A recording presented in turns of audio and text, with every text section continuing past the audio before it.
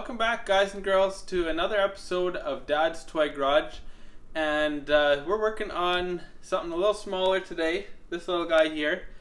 It's a 1968 Hot Wheels Custom Camaro in the light blue color.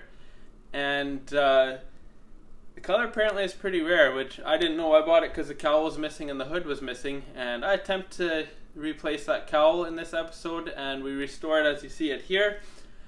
I'm pretty excited of how it's turned out. It looks gorgeous, and it was a fun little project. I don't do these episodes very often, the restoration of Hot Wheels. I just kind of do it when I feel like having a fun little side project, and you kind of get a little bit of enjoyment out of the end result. So I'll show you guys in a minute what this car looked like when I bought it, but have a close look at this thing. We'll get you in there, and let's have some fun with the build.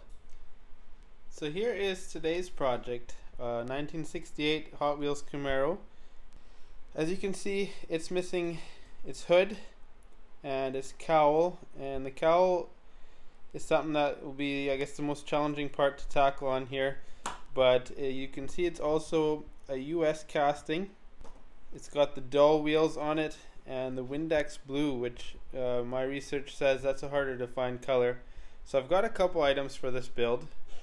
Got the right set of wheels and tires for a US car, a new hood from Redline shop. These are also from the Redline shop. Then I've got the Windex blue Spectra Flame and the hardener. Something else, I bought this car here for parts donor. It is a nice car, but I want to throw these set of wheels on another car that you'll see in a future episode. What I can use off of this one, I'm thinking, is the cowl. The shape is almost the same between the two. This car is a bit wider, but it should work. And I did try something earlier in the shop.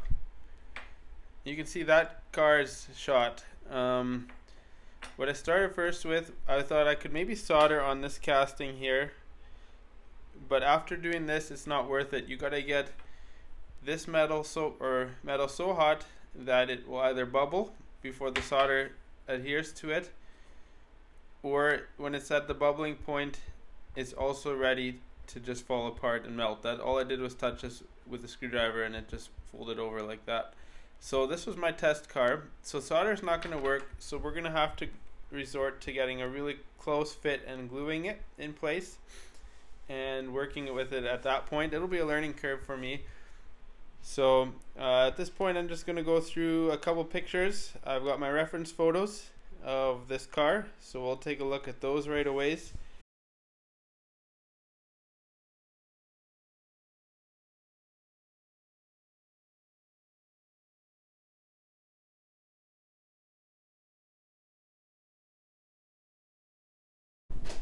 When you're working underneath the car here, what you want to do is drill these out till they're just level with the car and the mushroomed part is gone. Then you want to pull the casting apart and go with a smaller drill bit just to fit the rivets. So we're going to do that now. So the rivets are drilled out. This drill bit that just fits in there, but they're not enough to fit the little rivets in, but it's enough to do this. So you can get the base off, the body, and the interior, and the windshield. So these parts are all good yet, except we got to build a cowl into here. That'll be a bit of a process. So here's the brand new Redline shop hood on the car, and the repair will be a little bit easier because the stud on this side is still intact, or the clamping system. It's just this side that's broken off. And then we got this car now. We've drilled it apart. The 67's windshield and this windshield. Other thing we got to do on this casting is the roof is slightly, the pillar is a little bit bent, so we got to very carefully push that back without breaking it. The windshield frame and roof is straightened out. I ended up turning the car on its side, and it turns out that that pillar is level, and that was the one that wasn't damaged. So if they sit level like that, then I knew I had it. But then it was in this area here was bent. So the next thing I did, I turned it upside down and I kind of held it slightly off the ground like this with the front nose touching, and very gently took a plastic knife tip and put it up in there, and that straightened out the car. So in order to mount the mushroom headed rivets into here, you have to drill out inside the center of the post, which is exactly what I've done here. I have cut up this car. I have a cowl that I'm going to try and get to work in here, and it still needs to be trimmed, but the shape is very close. This is my progress so far on the cowl that was broken and missing. I'm still trying to color match. I thought I had Windex blue here, so I ordered the Windex blue Spectra Flame.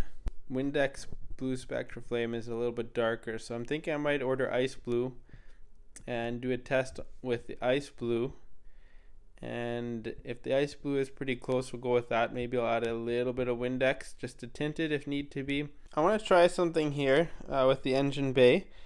It's kind of got that white rust, I think they call it, and I want to try just using some vinegar on there and a toothbrush to see if we can get it cleaned up, because polishing that is going to be a bear. So we'll give this a shot. So we got the old wheels on our chassis. We're going to try and take them off, and I've heard that when you pull them, you can pull the axle bearings off, so I'm going to just try cutting them off.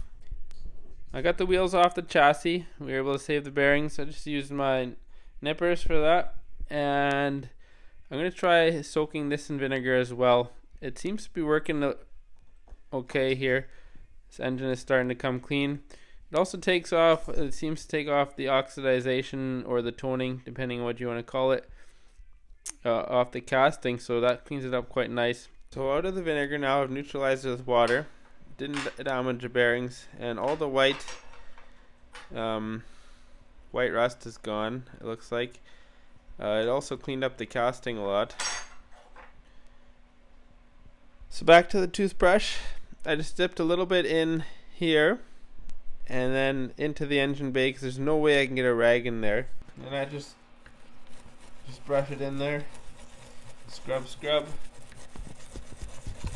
And you can see it's actually working, because the color is of the polish is turning gray, and that means it's taking the oxidization off.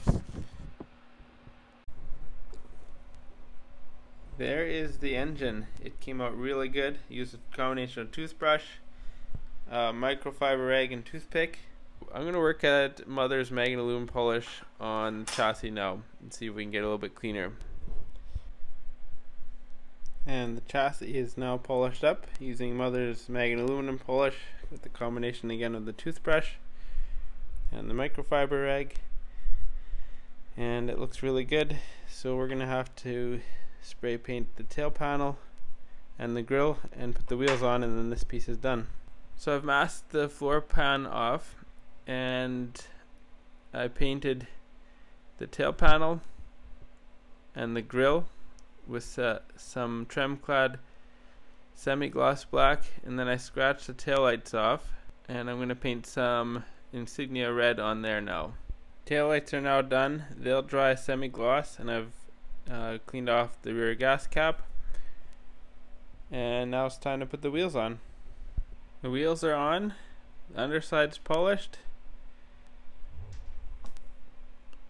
the grille's painted, and the tail panel's done. I've stripped the body of the car except the roof, because the roof is still going to have my color match, but I wanted the paint off of this area here so I could do the cowl repair. A part of that will be polishing up this casting and making the hood sit in place.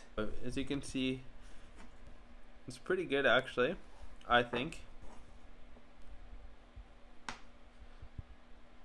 But yeah, that should come out nice. So I had this car in a vinegar bath with a toothbrush, and all the toning that was on there is now gone.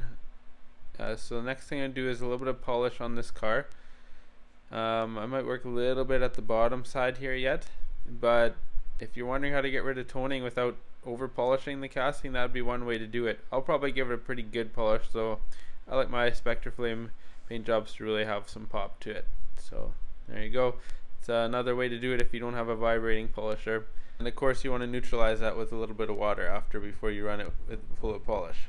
So I have taken and actually took some water and 600 grit sandpaper, and really just little pieces at a time, and I first I filed down, you can see the file there, all the casting marks that are on the edges here. I figured this car is being half rebuilt anyways. With the cowl, I'm gonna make her look real good. Figure why not? As a comparison, and you can see this side how it's kind of rough and whatnot. I've already filed it down, but this one's gonna be a real beauty when it's done. You gotta be careful you don't go through. I believe there's a plating on top of here, so we'll keep working at this. So here you can see I have sanded out the imperfections, and it's time to polish up the car. So for polishing, I buy the larger microfiber rags, and I just have cut them into smaller squares. So I got one for polishing, one for cleaning.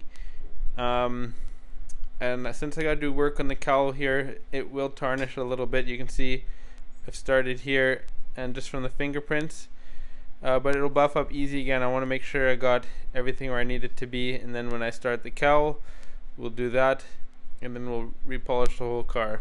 So there's the polish job. It is done. At this point, we'll come back to it. We're gonna need to by the time I'm done modifying.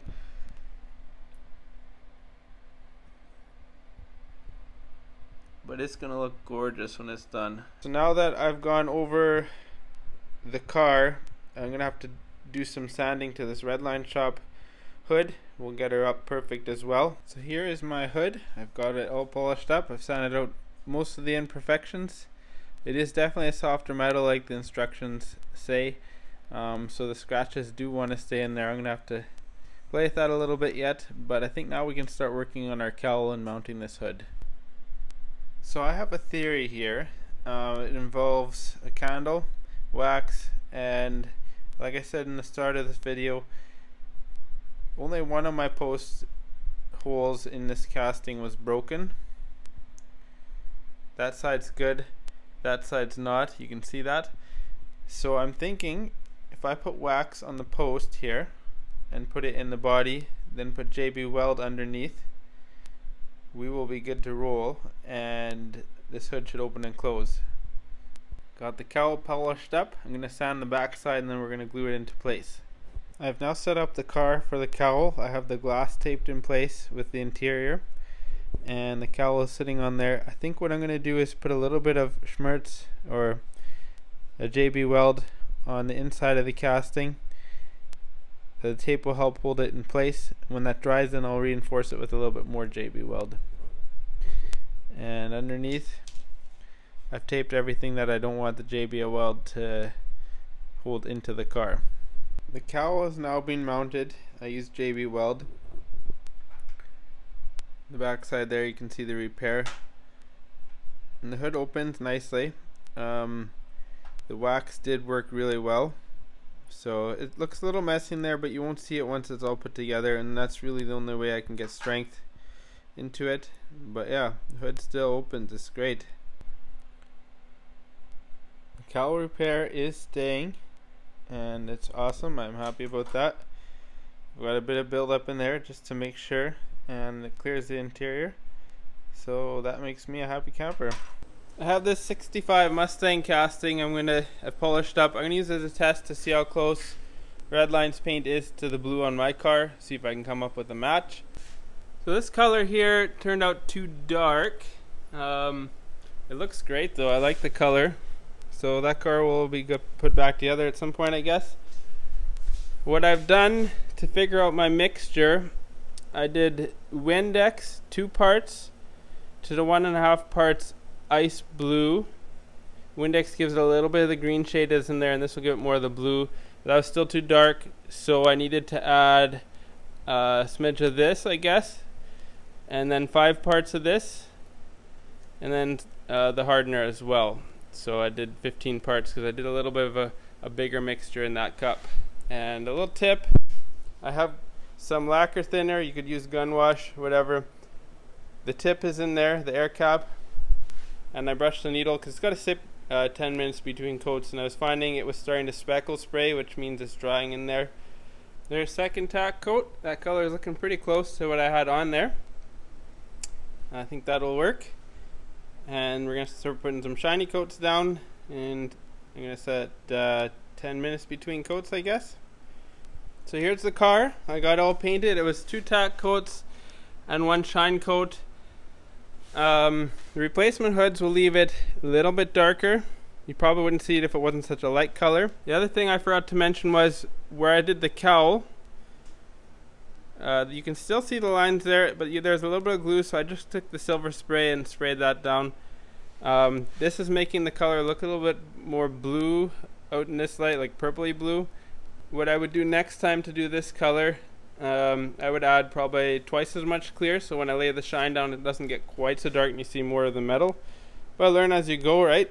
It looks great though. It'll look good in my collection. So I think you can see the slight color difference there.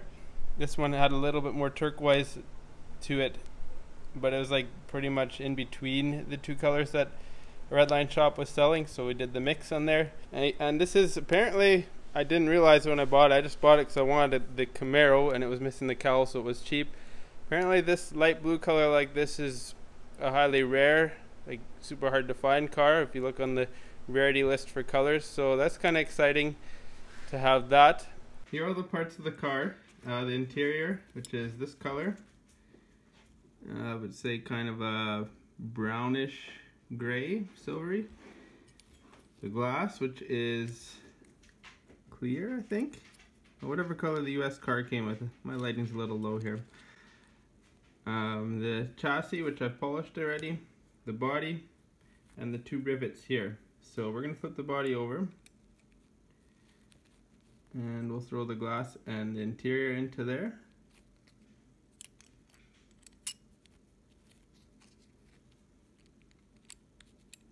It's in there. And there's these 2 little stubs on the floor. They go in here. So we'll do a little test fit. Fits great.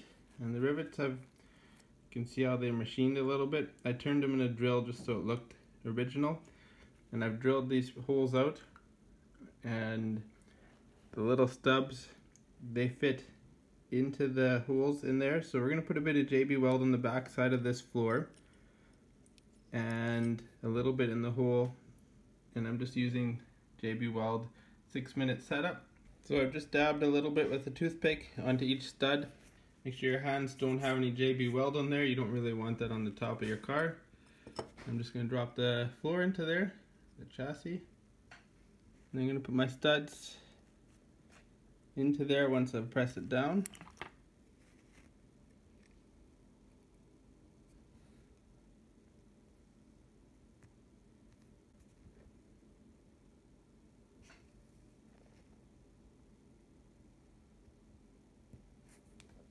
I've wiped it clean now.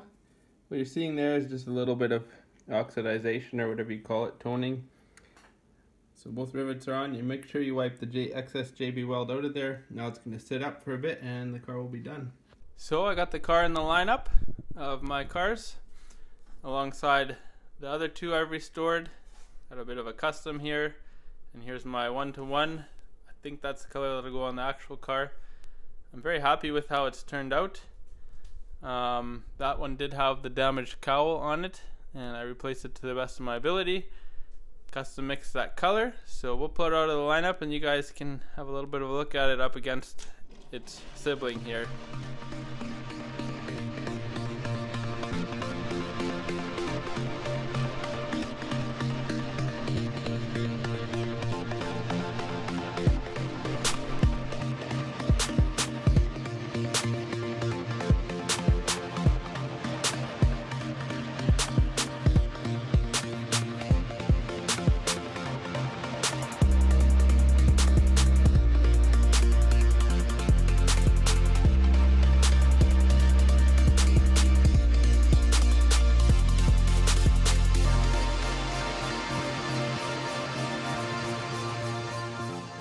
Thanks for joining me, guys and girls, on another episode of The Toy Shop on Dad's Toy Garage channel. And this thing turned out awesome. I'm excited with the end result of it. I'm not sure if you guys appreciate this style of video or not, but I'll do them once in a while here and there. It's kind of fun, especially seeing something 52 years old turn out like it's brand new again. So We'll do more of these in the future. You'll see more of them pop up, but next time we'll be back on one of the real full-size cars. So until next time, we'll talk to you later.